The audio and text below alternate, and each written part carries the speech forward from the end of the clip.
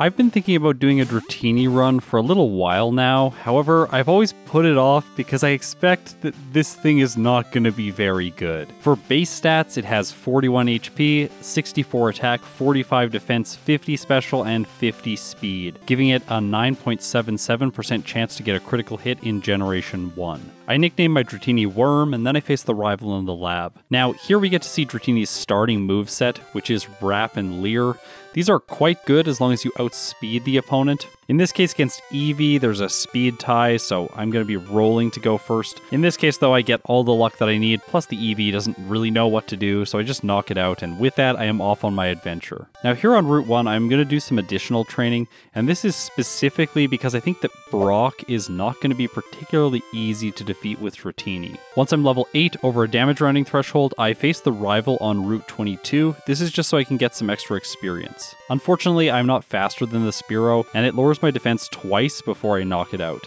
Okay, time for the Eevee. I am faster than this Pokemon, and here I should explain how Wrap works in Generation 1. When you use it, the opponent actually can't attack until Wrap finishes, so if you're outspeeding, you can trap them endlessly as long as Wrap doesn't miss. So now that I've defeated the rival there, that means that he is going to choose to evolve his Eevee into Jolteon. Granted, Dratini would only really be weak against the Vaporeon because it gets ice moves, but the only way that he's going to choose that Pokemon is if I lose in the lab. In most of my playthroughs, I don't really feel like it's fair to intentionally lose in the lab when the Pokemon has the ability to win, so that's why I very rarely face the Vaporeon team. I really only face it if the Pokemon can't win in the lab, which is like so rare. Now in Viridian Forest, I'm going to fight all of the trainers to level Dratini up as much as possible, and here I should mention what I think is this thing's biggest weakness, and that's the fact that it has a slow growth rate. In the past, even amazing Pokemon like Tauros haven't done nearly as well as you'd expect them to, just because of how slow they level up, and since Dratini is a weak first stage Pokemon, I do expect this to cause problems as the game progresses. For now, I need to spend time leveling up, and this is because of my speed stat. I'm going to need 24 to move first against all of Brock's Pokemon, and this is going to be very important if I have any hope of winning with Wrap. Okay, so now as I train up for Brock, which is going to take a little while, let's talk about Dratini's move pool. Through level up, it learns some useful moves, Thunder Wave and Agility. It gets Dragon Rage at level 40, which I think is just too late. If it started with that move, it would be incredibly useful. I think it's notable that Dratini learns Hyper Beam. This is actually the only unevolved Pokemon in Generation 1 that can learn this move. Funnily enough though, it doesn't learn it through TM and HM, but it does get access to a lot of other really useful moves. Body Slam, Bubble Beam, Ice Beam, Blizzard, Thunderbolt, Fire Blast, and Surf. The last of these is an HM move, and there's no move deleter in Generation 1, so I doubt that I'm going to find a use for it today. At level 14, Dratini finally has enough speed to move first against Brock, so let's face him because this early game has taken quite a while.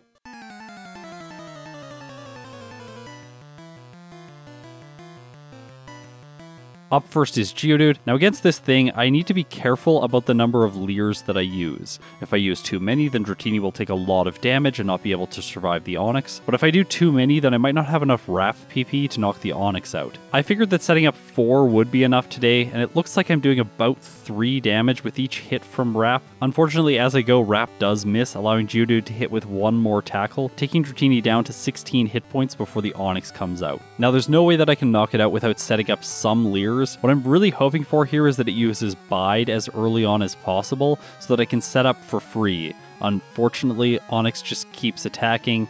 Eventually, once Dratini has 8 hit points, it uses Screech and then Bide, allowing me to fully set up with Leer. Okay, so let's see how much Wrap is... okay, that's a critical hit, so it only did like 1 damage. By the way, now each one of my hits with this Wrap are going to do the same amount of damage. On the next use of Wrap, it once again gets a crit, which is really frustrating, so I'm really not doing very much to the Onix. But when it doesn't crit, looks like I'm only doing maybe 3 damage or 2. Wrap then misses, and Onix knocks Dratini out with Bind. So frustrating. Okay, I think I can do better if I just use less Leers against the Geodude and take less damage as a result. In the next battle, I only set up against it twice, and then I switch into Wrap. After all, I deplete just over 20% of my PP by the time Onix comes out with this method. Okay, now it's time to set up Leer. Hopefully this thing goes for Bide, but in this case it just doesn't.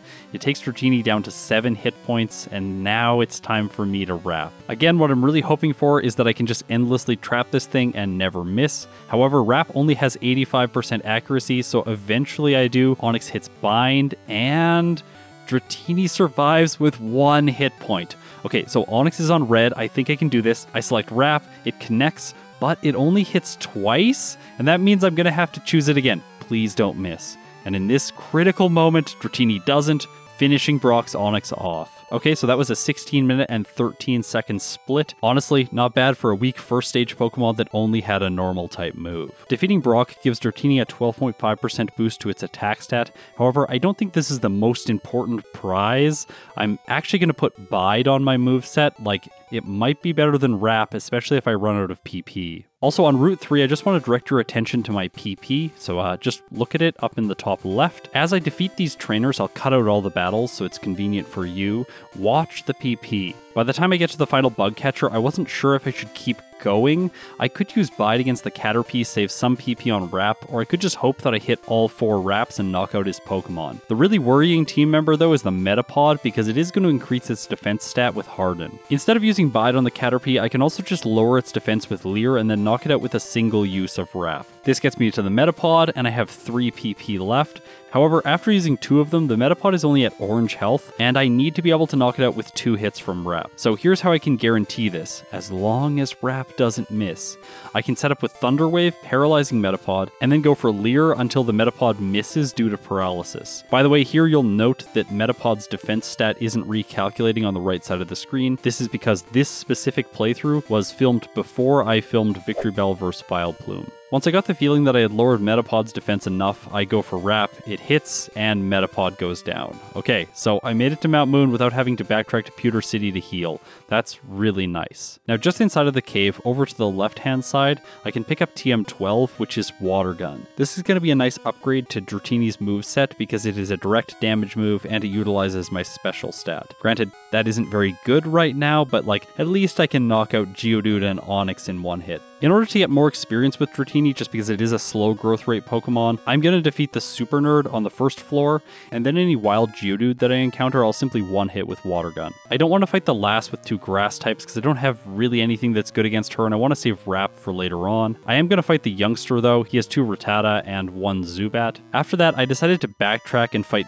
this Rocket on the basement floor. This means I can pick up an Ether. By doing that, hopefully I can prolong the time that I spend in the cave. I also fight the Hiker with 3 rock ground types. After all, Water Gun can 1-hit all of them. And then I head down to face the Super Nerd on the bottom floor. He isn't really anything to worry about, and coming out of this fight I have enough PP to save and then go into the fight against Jesse and James. So I was able to go through Mount Moon, do a lot of training, and not have to backtrack to the Pokemon Center. Now when I was doing this first playthrough, I just figured that fighting the rival would be the best choice. I think on rigorous analysis, it might have been possible to defeat Misty with a combination of Thunder Wave and Wrap.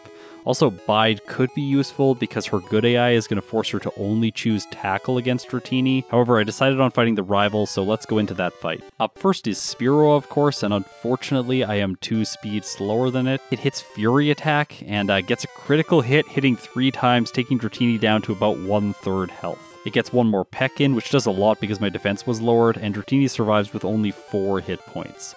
I unfortunately do not one-shot the Sandshrew. Luckily it misses Sand Attack, but still, Rattata's next and it has Quick Attack, so Dratini goes down. There is no way that that fight is going to go that badly on the second attempt. This time I'm able to take the Spearow out, retaining green health for the rest of the fight. Once again, Sandshrew misses with Sand Attack, and after that I am able to finish off the rival's Rattata, followed by his Eevee. Okay, so that is more like it. Now let's head out onto Nugget Bridge. Here against Elas, Dratini levels up to level 20, so I'm going to teach it Agility in the place of Bide. That move is not very useful anymore. Because it's a stat raising move, it is going to be able to trigger the badge boost later on, and I want to keep it on my moveset as long as possible just because of that. At the end of Route 25, I grab the Hidden Ether, and then I backtrack to face Misty.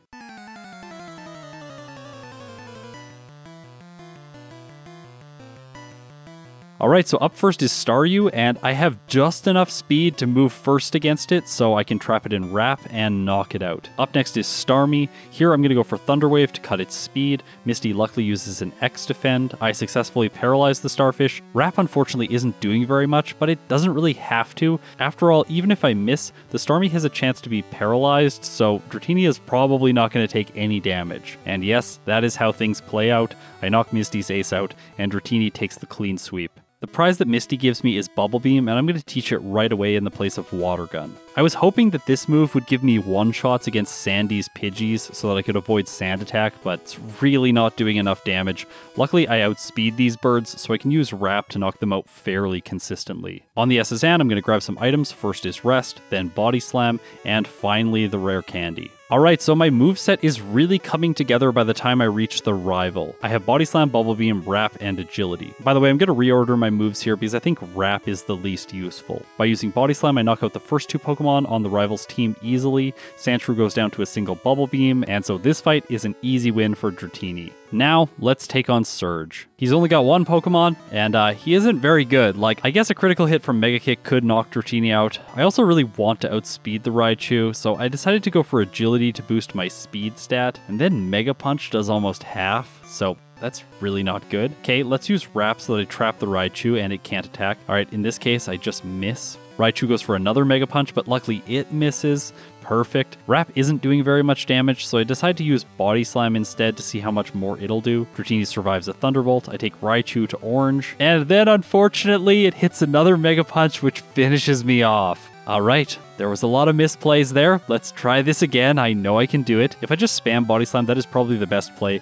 because eventually I'm going to get Paralysis, cut Raichu's speed, and move first anyways, and this is exactly what allows me to win on my second attempt. The prize for defeating Surge is Thunderbolt, and following the trend of the last two gym leaders, I am going to teach this move to Dratini right away, and that means it is time to let go of Wrap. Now I got a comment on my last video mentioning how sometimes I talk about trainers like the wrapping last for too long, and I do think that's a fair criticism. I'm really working right now to try to make these videos as concise as is possible. Unfortunately, against her today, there are some interesting interactions which I really want to point out. So Dratini gets paralyzed here against the first Oddish, which means the next Bellsprout is going to be able to wrap me to death. However, in Generation 1, if you use Agility, it reverts your speed to its original stat value and then multiplies it by the stage modifier. So as long as I'm able to get an Agility off here, I will be able to effectively neutralize the speed cut from Paralysis. Eventually, Bellsprout stops using Wrap and chooses Growth. This triggers a glitch, by the way, which recalculates Paralysis, cutting my speed even more, all the way down to 2. But then immediately after that, I use Agility and it boosts my speed back up to 88, so that's perfect.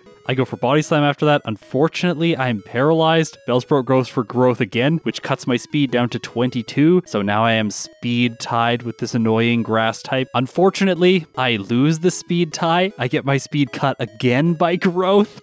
Bellsprout follows it up with another Growth, cutting my speed all the way to 1. Like, are you kidding me?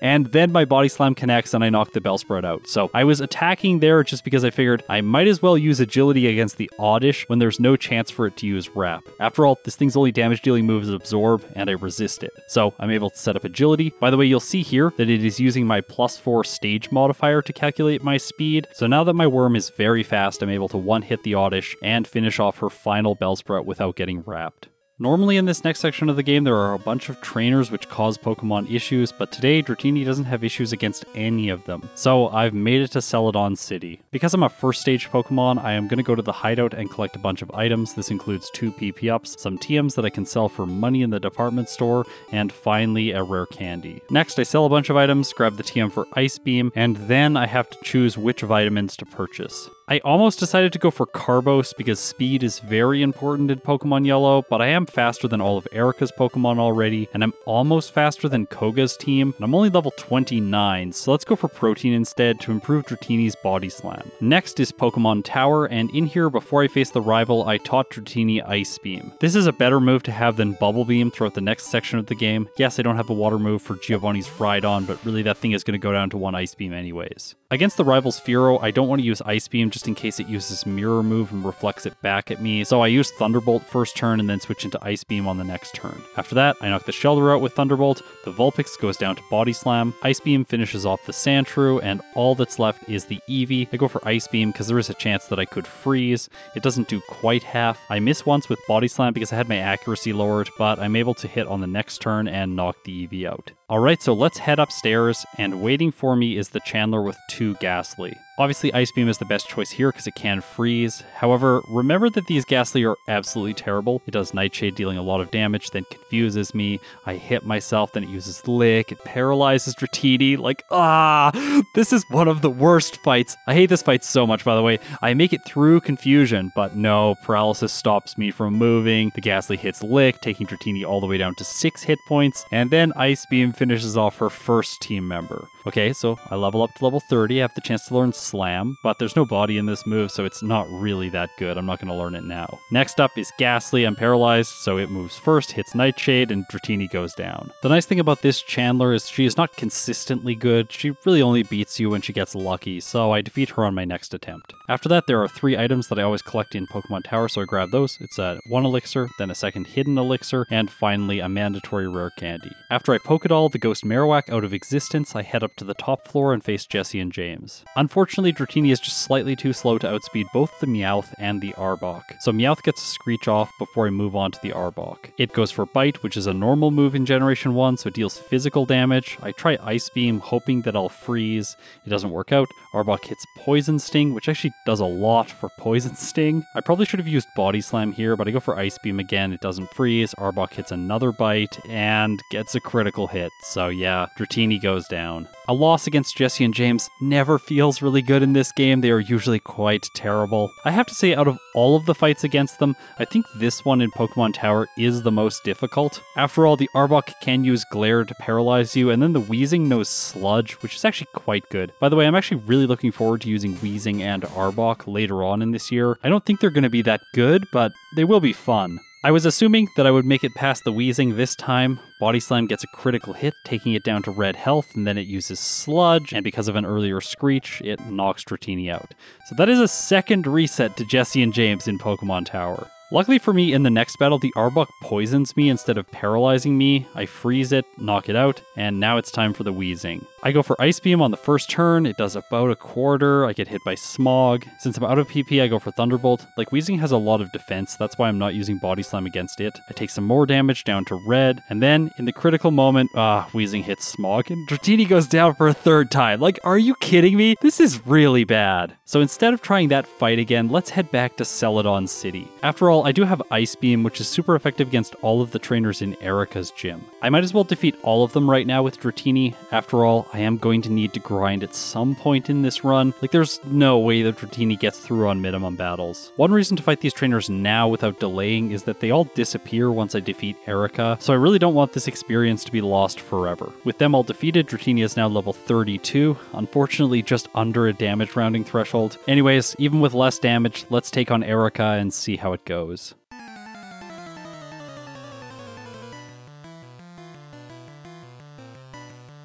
Okay, up first is Tangela. I go for Ice Beam, and it does half. Okay, that's pretty good. I'm happy with that. I knock it out on the next turn, didn't have my speed lowered, so I'm faster than the Weepinbell. I hit Ice Beam, and it does just under half. Weepinbell tries Acid. Oh yeah, she has good AI, so her second 2 Pokemon are just going to spam this move over and over again, meaning they're going to be incredibly easy to knock out. As I said, the Gloom also goes for Acid. It does lower my defense, but it doesn't get another hit in, so I've earned myself the 4th badge. So now with Erica out of the way and a few more levels on my side, let's see if I can defeat Jesse and James. Meowth is up first. I'm actually still slower than this thing. Luckily, it does not lower my defense, and I'm able to knock it out in 1 hit, so that's perfect. Up next is Arbok. I use Ice Beam on it. It does about half, and then it paralyzes me with Glare.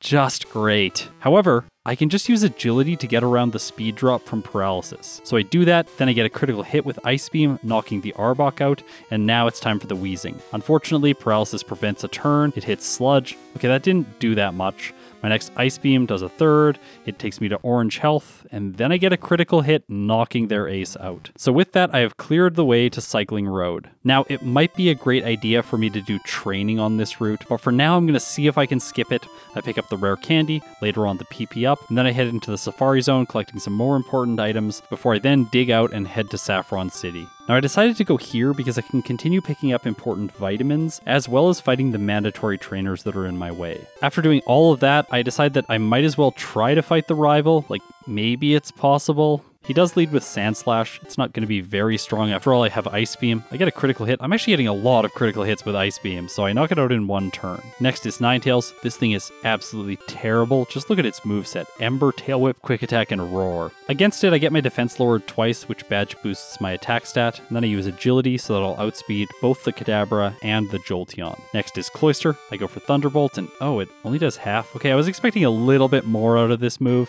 Because it survived and didn't get paralyzed, Cloyster strikes back with Aurora Beam. Of course, this is super effective, and Dratini goes down. Alright, so it's definitely time to do some training in Sylph. That's another advantage of coming here before trying a trainer like Koga. There are just so many trainers around every corner, and a lot of them have really good experience yields, like this guy. I call him the Hypno Sandwich. Of course, in this case, the Raticates are the buns. Since his Pokemon are evolved forms, they give good experience yields. Unfortunately, the first Raticate does so much damage with Hyper Fang. Like, oh gosh, this is really bad. Hypno's next. I go for Ice Beam, hoping for the freeze. Hypno fails to disable. That's great.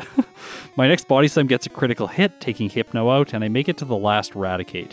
However, it outspeeds, goes for Hyper Fang, and Dratini goes down. Alright, this is a lot of losses to the members of Team Rocket. I do not like how things are going so far. I end up fighting a lot of trainers in here, taking Dratini all the way up from level 35 to level 40. Here, I of course get the chance to learn Dragon Rage, but no, it's not going to be useful at this point in the game. My moveset already is almost perfect, I'd say. Okay, so let's try the rival again. Without a crit, the Sandslash is able to live the Ice Beam. It's very frustrating. Goes for Swift, dealing a decent amount of damage before I knock it out. Next is Ninetales. Here, I think it makes sense to set up Agility at least once to ensure the outspeed later on in the battle. I finish it off, move on to the Cloyster, and now fingers crossed, let's see how much Thunderbolt does.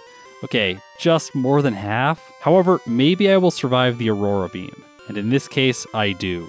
I go for Thunderbolt again, finishing it off, and now it's time for the Kadabra. I outspeed, hit Body Slam, taking it out, and all that's left is Jolteon. Okay, I think I'm gonna do this. I go for Body Slam, but the Punk Rock Doggo survives. It hits Double Kick, and that's it for me. I tried this fight again. I make it back to the Jolteon with 24 health. It's a little bit more than I had last time.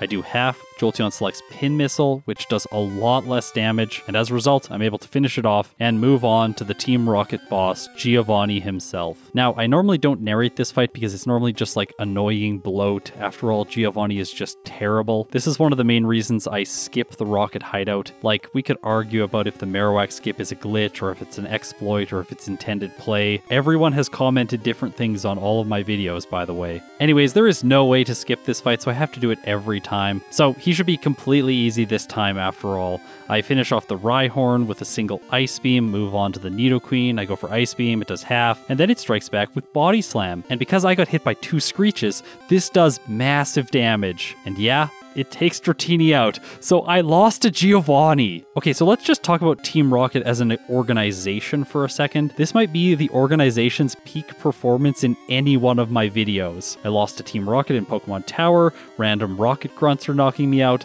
and then Giovanni is finishing me off. And you might think that this is going to be easy the second time I attempt it when my defense isn't lowered, but that isn't the case. I do less than half to the Nidoqueen with Ice Beam. It hits Double Kick, taking me down to 34 hit points.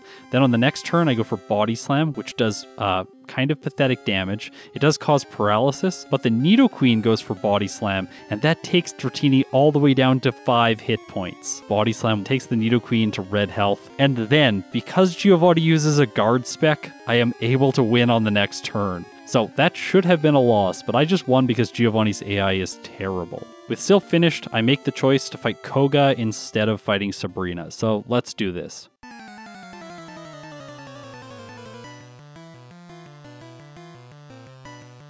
He leads with Venonat. Now there's no way that I'm going to one-shot this thing. I don't think that setting up is a good idea. So I'll go for Ice Beam on the first turn just in case I freeze. Okay, I don't, and then he poisons me with Toxic. That's really bad. On the next turn, I go for Body Slam, hoping that I'll get the KO, but I just barely don't, which means the Toxic's counter is going to start stacking up. By the way, in Generation 1, you don't take poison damage whenever you knock the opposing Pokemon out. However, there's a problem here. I have to 3-shot all of his Venonats, which means there is no way that I can win this fight with bad poison. As a result, I don't even make it to his Ice-type Ace. So it looks like it is time to do some more training with Dratini. I was very close to 2-hitting the first Venonat, so maybe I can defeat Koga at level 45. Because I don't want to give the Venonat any room to survive, I'm just going to use Body Slam 2 times in a row here. I knock it out in 2 hits, which is perfect. Maybe I can do the same thing to the second one.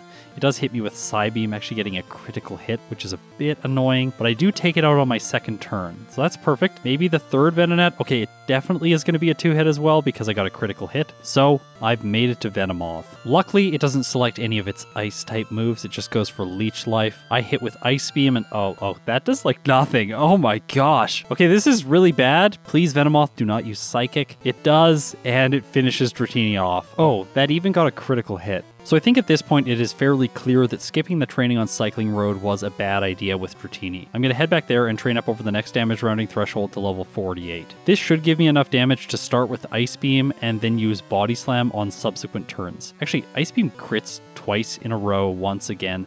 Like, this move is getting so many crits in this playthrough. I think that's 6 up until this point. I managed to make it to the Venomoth, but I am poisoned. It goes for Double Team right away. Body Slam hits, doing just over a third. I take some poison damage. Venomoth sets up Double Team again. It's very frustrating. Body Slam takes it to red health and causes paralysis, which means I am going to outspeed on the next turn, and I think this should be my last turn in battle. I go for Body Slam. Despite the double teams, I hit and Venomoth goes down. Alright, so with that badge, I get a boost to my speed stat, and I also have the ability now to use Surf outside of battle. So let's head to Cinnabar Island. After completing the mansion without doing any additional training, I head straight to Blaine.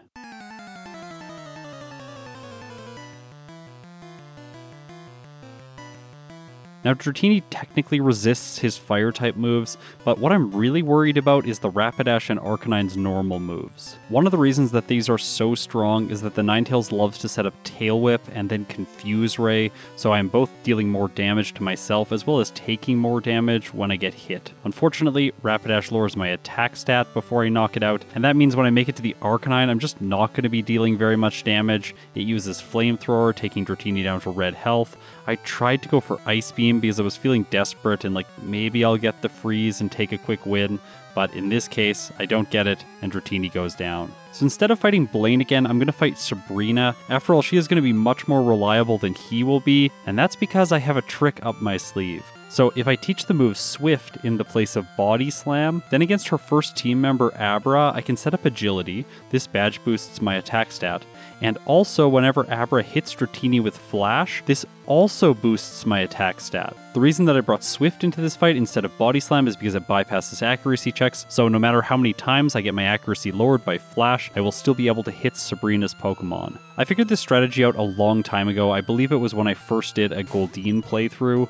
Honestly, I really love it. You can use another badge boosting move like Defense Curl or Harden, or you can just spam a move like Reflect and get hit by Flash to get the badge boosts. I really like Agility as the move that you're using to boost because then it just ensures that you'll move first against all of her fast Psychic types. Still, Dratini has a pretty weak first stage Pokemon, and with full badge boosts, it only has 290 attack. So hopefully this is going to be enough to knock out all of Sabrina's Pokemon. I go for Swift, it one-hits the Abra. Okay, now it's time to see how the Kadabra goes. I go for Swift once again, and it takes it out. And then unfortunately here, I level up right before the Alakazam. Okay, so I really should have fought one additional trainer in her gym to prevent that. Still, I'm not going to miss, and I'm moving faster than it, so let's see if I can win. First turn, Alakazam just uses Recover, healing all the damage I dealt. Then it goes for Psywave, which doesn't do very much damage, and my following Swift gets a critical hit, so yeah, I've defeated Sabrina even with the mid-battle level up. So Blaine is the next major battle that I have to do, but before that, I want to finish off some trainers in his gym just to level up Dratini a little bit more. After all, once it gets to level 50, it can learn Hyper Beam, and I can put this move in the place of Swift, greatly improving my damage output. So here's my really unsatisfying strategy against Blaine. If I use Ice Beam right away, there is the potential to freeze the Ninetales. If I do, then I can set up with Agility, improving Hyper Beam's damage and increasing the chance that I get a one-hit. In Generation 1, if you get one, you don't have to recharge, so that's really nice. Now that I've done a little bit of damage to the Ninetales, I try Hyper Beam to see if it gets the KO at this range, but unfortunately, Blaine's lead just barely survives. He uses a Super Potion, goes for Quick Attack, and then I finish it off on the next turn. Okay, time for the Rapidash. It traps me in a critical hit Fire Spin, which is really annoying, and then it goes for Takedown, knocking Dratini out. I attempted this strategy again, but Ice Beam didn't freeze either the Ninetales or the Rapidash, so it's able to take me out with Takedown again. Rather than continuing at this level, I think it just makes sense to level up. At level 53, I will do much more damage with Ice Beam and Hyper Beam. Try for, I guess it's a double beam strategy against the Ninetales, Ice Beam followed by Hyper Beam, and now I can two-hit.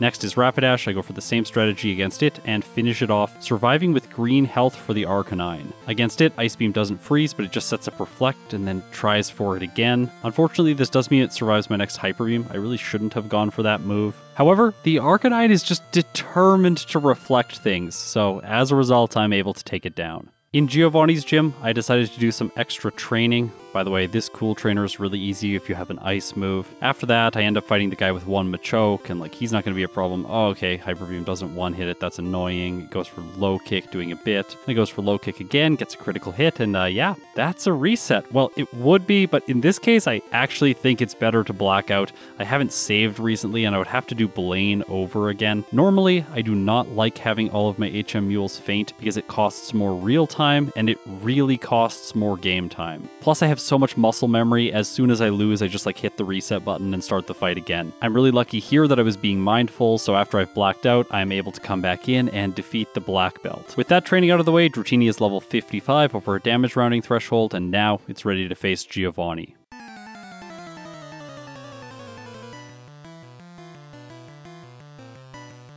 So unfortunately, Dugtrio is faster than me, but Giovanni just goes for a guard spec and I knock it out with a single Ice Beam. Next is Persian. I don't think that Hyper Beam is going to one-hit, so I go for Ice Beam. It does almost half, and then after taking a critical hit Fury Swipes down to 13 hit points, I finish the cat off with Hyper Beam. Next is Nidoqueen, and things are not looking very good for Dratini here. Oh, I guess I froze, so that's nice. This means that I can set up Agility 3 times for free, badge boosting my other stats. Maybe now Ice Beam will have enough power to knock the Nidoking out in a single hit, but no, it doesn't, so it gets an Earthquake in and finishes Dratini off. Up until this point in the playthrough, I've collected 10 rare candies. I think that right now might make sense to use them, so let's see how Dratini does at level 65 against Giovanni. Unfortunately, it is 1 speed away from the speed tie with Dugtrio. Luckily, it just goes for Dig, does a bit of damage, and I finish it off with Ice Beam. Next is Persian. Ice Beam actually freezes it here, allowing me to set up Agility, and I'm pretty sure now that I'm 10 levels higher, I will be able to one-hit both of the Nidos. Nidoqueen goes down, Nidoking's next, and it also falls. All that's left is Rhydon. It has 63 special, so there's no chance that it survives. And with that, Dratini has completed the gym challenge. So with that out of the way, there are only 6 trainers left. First, I have to fight the rival on Route 22.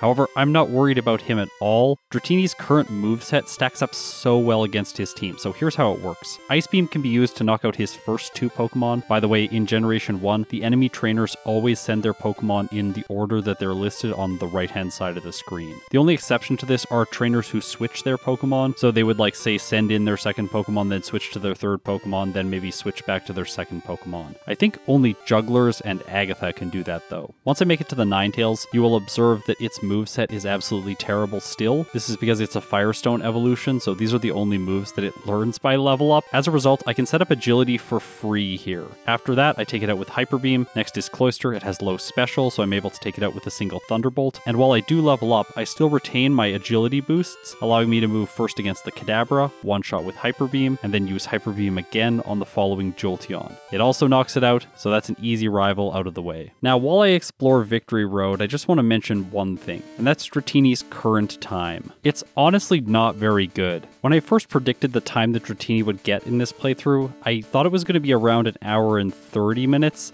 and no longer than an hour and 50 minutes. So there is the small possibility that I clock in under my worst case scenario prediction, but I don't think that's going to be the case today. After all, first up in the league is Lorelei, who is an Ice-type trainer.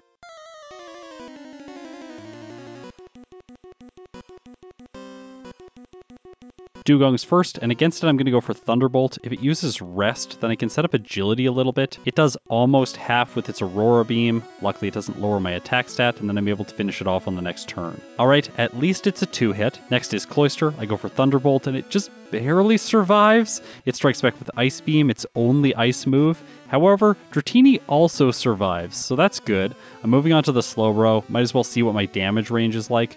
Alright, it looks like I'm actually going to get the 2-hit there. In this case, Slowbro has the chance to use either Psychic or Amnesia because of Lorelei's good AI. It selects Amnesia, so I survive and knock it out on the next turn. Okay, I made it to Jinx. I am faster than it, and I think that Hyper Beam is going to get the one-shot. It does. Is there a chance that Dratini beats Lorelei on its first attempt? Thunderbolt does half to Lapras. It causes paralysis, preventing Lapras from moving. I move again with Thunderbolt, and it gets the KO. So yes, Dratini did beat her on its first attempt. I can't believe that. Alright, let's switch the tone to Celebration now. After all, up next is the Hiker. He really shouldn't be a problem. Obviously, I have Ice Beam for the 2 Onyxes. I go for Hyper Beam against the Hitmonchan. Okay, it actually doesn't get the KO. Luckily, the Hitmonchan does not have good AI, so it just uses Thunder Punch. Actually does it twice, and then I finally knock it out. I finish Hitmonlee off in a single hit, Onyx goes down in another single hit, and then against the Machamp I get a freeze. So yeah, this fight wasn't an issue as expected. However, Agatha, who's next, is known for throwing a wrench in a lot of Pokemon's play. It's so often the case that when I get here, she gives me the first reset during the league. In this case, I'm going to have to knock her ghosts out with a combination of Thunderbolt and Ice Beam. I'm prioritizing Ice Beam here against the first Gengar just in case I get the chance to set up Agility for free because of a freeze. Unfortunately, the game isn't nice enough to give me this, so I have to knock out the Gengar and move on to the Golbat without setup. It's going to take 2 turns to knock it out with Thunderbolt. She switches into Haunter. As I was mentioning before, Agatha is one of the trainers that can switch. Then she uses a Super Potion on the Haunter, and then it puts me to sleep. Now, she could have gone for Dream Eater, but Haunter just uses Lick. She switches out for Golbat, and then confuses me with Supersonic, which actually leads to a defeat for Dratini because it hits itself twice. However, in the very next fight, my first Ice Beam gets the freeze against Gengar, which is perfect because now I can set up Agility for free. After that, I'm doing so much more damage, guaranteeing the 1 hit on the Golbat. I finish off her first Gengar because switching shenanigans. Then I finish off the Haunter. I use Hyper Beam on the Arbok for the 1 hit. Okay, so it's all coming down to this final Gengar, but it just goes for Dream Eater. Then it uses Psychic, doing very little, and I finish it off with my 3rd hit. Okay, so time for Lance. This is going to be one of the easiest fights that Dratini has had in the entire game. It's kind of weird that the first stage Pokemon against Lance, who is like the Dragon Master. Yeah, no, Dratini is just way better. Like, I've got Thunderbolt for the Gyarados and Ice Beam for essentially everything else. Yes, the Aerodactyl is faster. I could have set up Agility, but I just spam Ice Beam against it, take some damage, and finish it off. Dragonite's last. Ice Beam does 4 times damage. And that's it. Okay, so I've made it to the champion just under 1 hour and 44 minutes. Alright, my original worst case scenario prediction might actually be true. I think I'm feeling confident that I can clock in under 1 hour and 50 minutes. But the champion might have something to say about that, so let's see.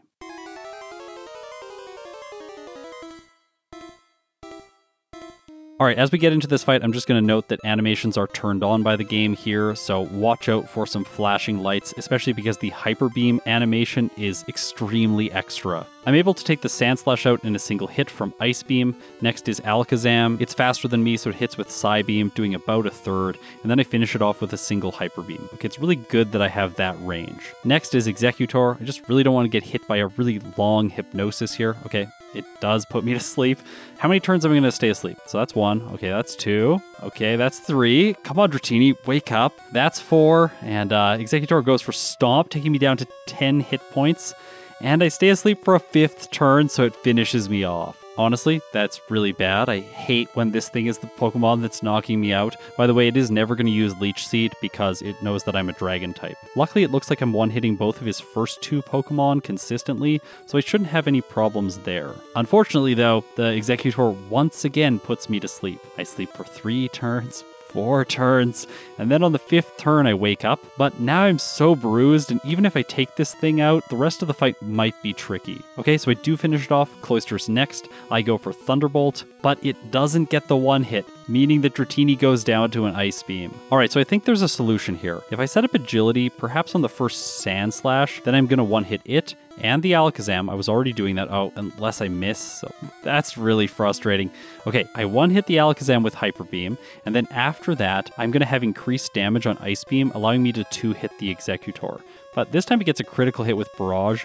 Luckily, it only hits twice. I finish it off and move on to the Cloyster. I'm hoping now that the badge boost allows me to one-shot this thing. Or I could just get a critical hit, that works too. Next is Ninetales. I go for Ice Beam. By the way, fire does not resist ice in Generation 1. I was hoping for the freeze, but I don't get it. Then Ninetales confuses Dratini and finishes the fight. So instead of trying to set up on the Ninetales, I'll just go for Ice Beam first turn in case I get the freeze, and then Hyper Beam hoping that I get the KO.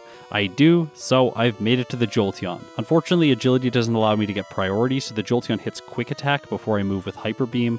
I cross my fingers, hoping that it'll do enough damage, and it doesn't. However, here's the thing. The Jolteon has good AI, so it's never going to use Thunder Wave or Thunder. It's stuck just using Pin Missile and Quick Attack. As a result, I'm able to finish it off on the next turn. Dratini clocks in with a time of 1 hour, 47 minutes, and 43 seconds, with 22 resets at level 69. A nice finish under my worst case prediction.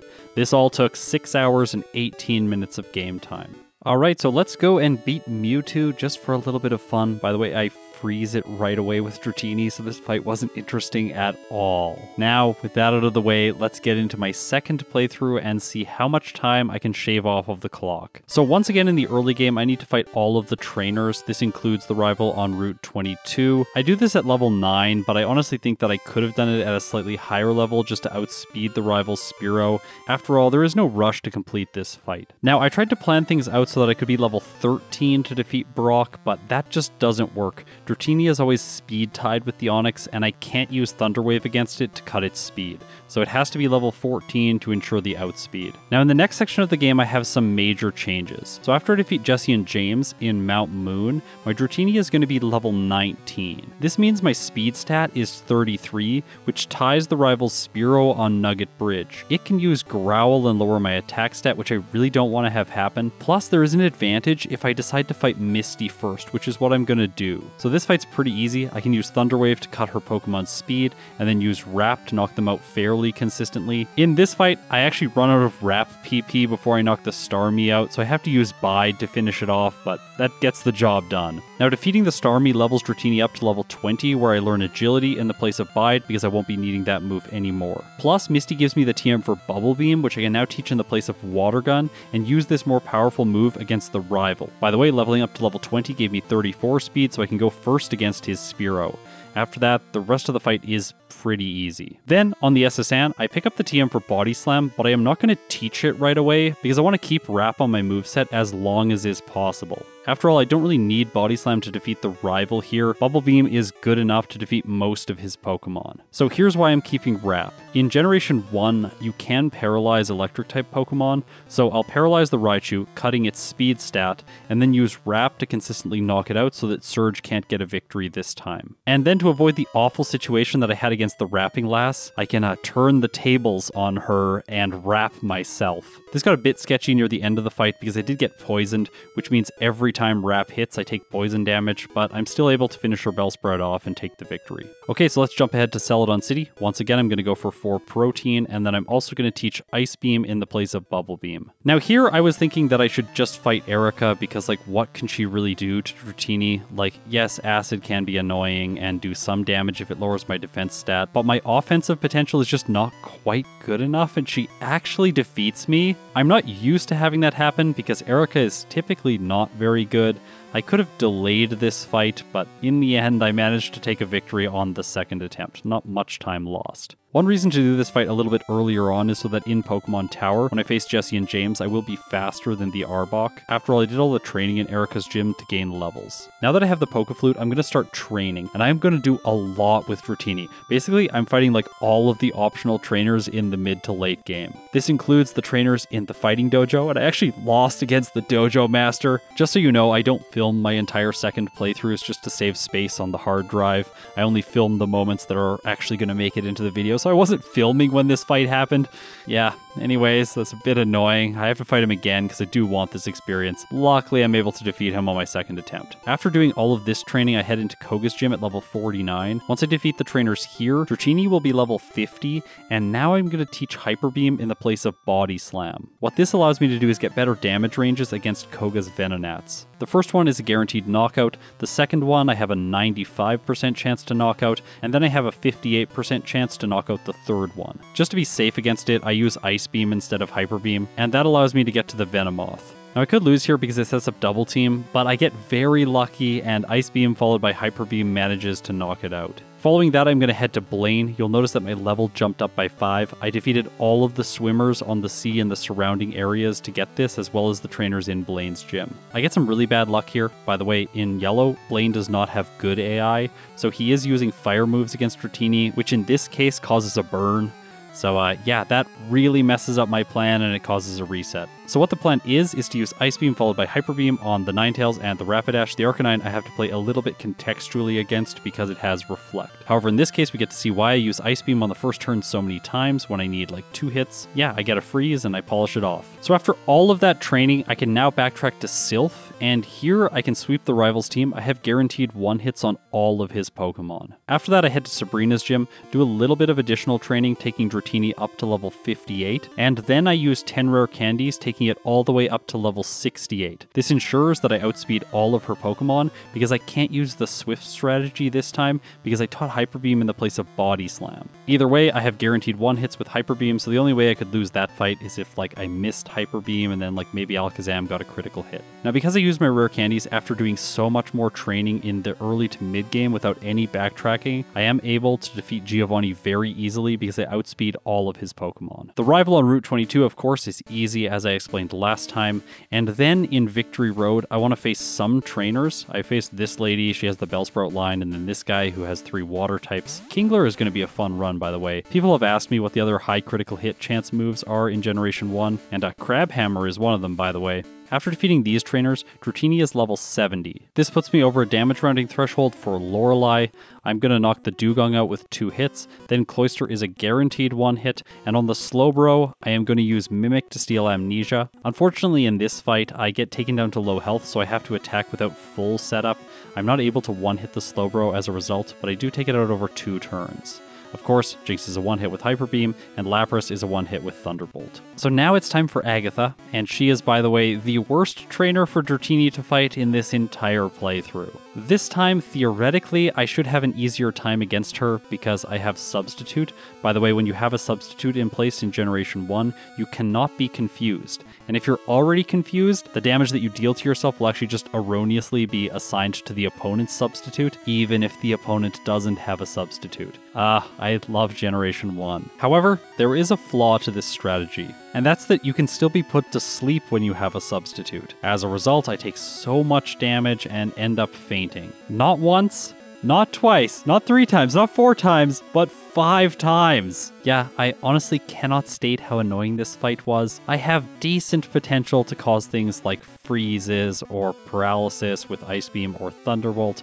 Also, I can use Hyper Beam against the Arbok for massive damage, but in the end, I just got really unlucky in this fight today. However, I'm going to look on the bright side, and that's the fact that Lance is completely trivial, and after that, the champion doesn't really put up more of a fight. So in this fight, I want to reflect on one small detail. Remember when I fought those 2 trainers in Victory Road? Yes, this was so that Dratini could be level 73 for this fight instead of level 72. By doing that, I am over a damage rounding threshold, which I will explain here. So the game uses your current level to do calculations. And to be very simplistic about it, whenever the game divides a value, it just truncates off the decimal point. So if I was at level 72, then the calculation that would run would have a decimal value, and it would just truncate that off. This is what I call damage rounding, and it really affects your damage ranges. So your Pokemon will have a big boost in damage when compared to the previous level, when your current level ends in 0, 3, 5, or 8. There's one viewer who is using these numbers in their YouTube username. If you need a generic number, I suggest using them. They're very nice. So why does this materially impact this fight?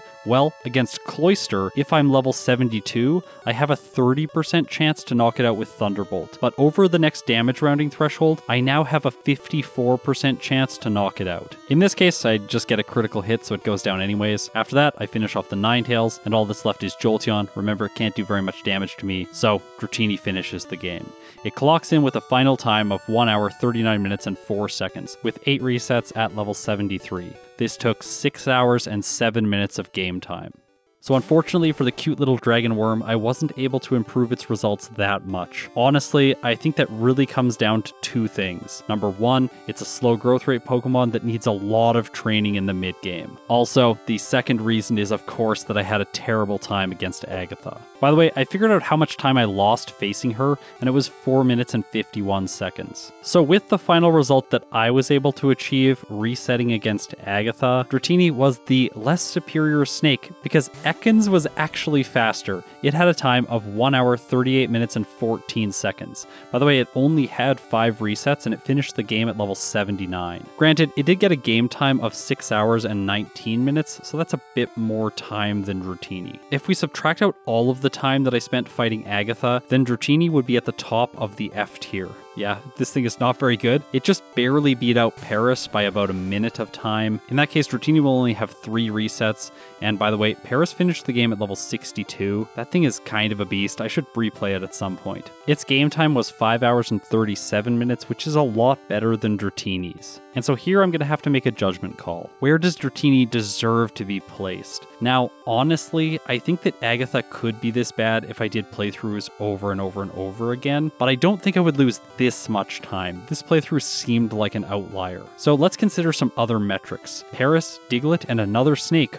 Onix, all had faster game times than Dratini, whereas both Ekans and Cubone were slower. Now, Onix had a real-time finish of 1 hour, 34 minutes, and 15 seconds, and this was with 14 resets. So if Onix got more lucky in its playthrough, it would definitely clock in faster. So today, because of all of that, I do think that Paris, Diglett, and Onix should be ranked ahead of Dratini, and I think that Ekans should be ranked behind it. Strangely enough, this puts all of the Pokemon that look like snakes right beside each other. Anyways, we'll have to see where Arbok ends up later on in the year when I do that playthrough. Like, subscribe, and ring the chime echo so you're notified when I release new videos. Also, leave a comment because I really do try to read them all. If I've read your comment, I will have either responded to it or put a heart on it. I basically use hearts as a way to show you that I've interacted with it in some way, even if that's just reading it. Also, thank you to everyone who supports me on Patreon or through YouTube memberships. I will have another exclusive video coming for all of you very soon. I've just been giving my voice a little bit of time to rest. That's why there was some delay to finish off the starters in Pokemon Fire Red. Anyways, I promise that Blastoise is coming soon. Finally, if you've made it this far, you are incredible. I'll see you in my next video.